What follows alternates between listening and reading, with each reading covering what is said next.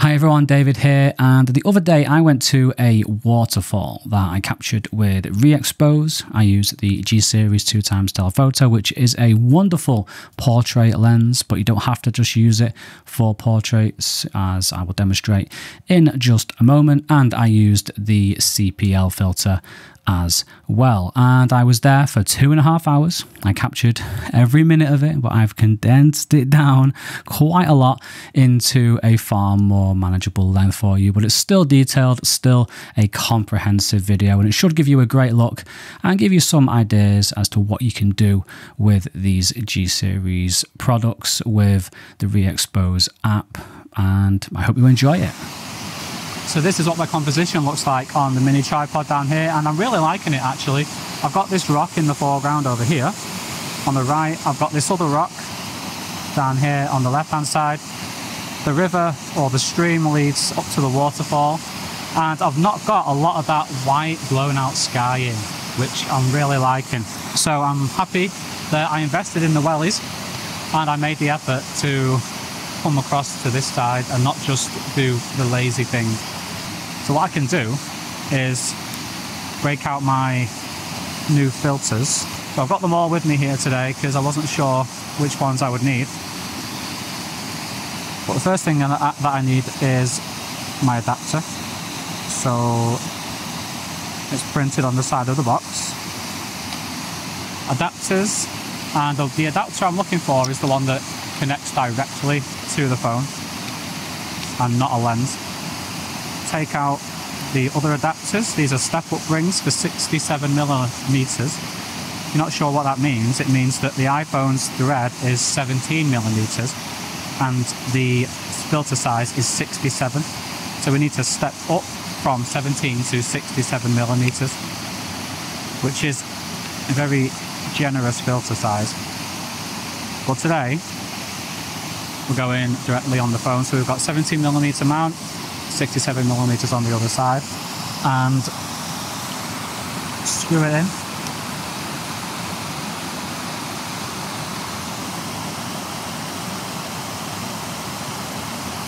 So now I can attach a filter. There's my CPL. See what the CPL does. Now because it's processed, because ReeHeld is processed, it might be tempted to adjust the white balance for me when it detects a change in colour, and adjust the exposure when it detects a change in exposure and things like that. So this would be a better ReeXpose, would be a better option for this. So there is our CPL, and pay attention to this rock over here and the reflections and stuff like that. So if I turn the CPL, can you see how the reflections are changing? Now that rock I don't really care about, it's the water, but the water, it's the wrong kind of water really. I'm at the wrong angle as well to really see a significant difference in the amount of reflection and stuff like that. So I can keep the CPL on there because we can stack the filters. But let's jump into ReeXpose, sorry. So we're at ISO 59, which is the lowest, and we're at 81 of a second. 1/81 shutter speed. Okay, and you can see the sky is the blue sky coming through over there. Let's just see what's going to happen. Let's just capture 3 seconds and just see what happens. That's really my best plan of attack at the moment. And then I'm going to come into darkroom to see what's going on. So that exposure is alright on the water. Yeah, it's fine. 3 seconds is looking good. We can definitely bring up some of these darker areas here. I'll just see what effect the CPL has on these darker areas. Come back to ReeXpose and turn it like that. You can see had quite a big effect there, and if we do the same shot again, let's see what the difference is. Okay, let's head back over to darkroom. The reason I go into darkroom is because it's a proper raw viewer. Now, let us see what effect the different capture times has. It'd help if I was in focus as well, wouldn't it? So we're at 15 seconds now, and you'll see that that doesn't affect the brightness of the photo because capture time and shutter speed are separate, and that's one of the advantages of frame averaging. The main thing that's affecting the exposure is the shutter speed, not the capture time. So let's see how our picture looks. We come into darkroom. You can see the exposure is the same as it was before, but the water looks a lot nicer now. I'm actually really happy with that. So when it comes to choosing a lens, I don't need to see more of this environment. There's nothing going on. It's not going to add to the photo. I'm probably going to use the wide when I get closer, but right now I don't need to see any more. So I'm definitely going to choose the telephoto, which is 2 times nice standard focal length for focusing in on the waterfall. Put the CPL in its box for now just to keep it safe, and I will find I've got a big huge mess of filter boxes here. I will find my telephoto, which is hiding under here. Screw it on. This is where we do allow screwing. I'm sorry for sniffing. So, let's screw this Big Daddy onto ReeXpose. And there we go. There's Big Daddy. That is now the telephoto's name, Big Daddy. And let's just make an adjustment.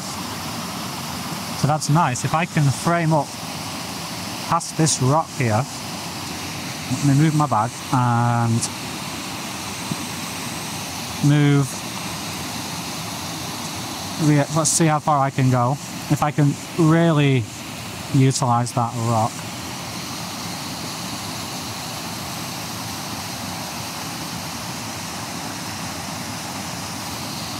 Interesting. Yeah, so we can take up, let's turn the grids on.